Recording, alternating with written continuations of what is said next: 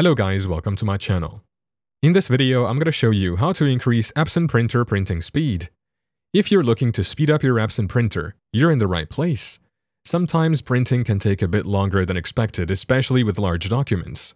But did you know that there is a simple setting in your Epson printer properties that can boost your printing speed? In this video, I'll show you how to enable the high-speed option to make your printer work faster. Let's get started. First, we need to access the printer's settings through the control panel. To do this, go to your Start menu and type Control Panel in the search bar, then open it. Once in Control Panel, select Devices and Printers. Now you'll see a list of printers connected to your computer.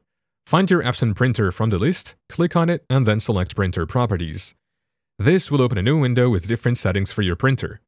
In the Printer Properties window, look for a tab that says Maintenance or More Options. This can vary slightly depending on your printer model. Within this tab, find the option for high-speed printing. Make sure this option is checked.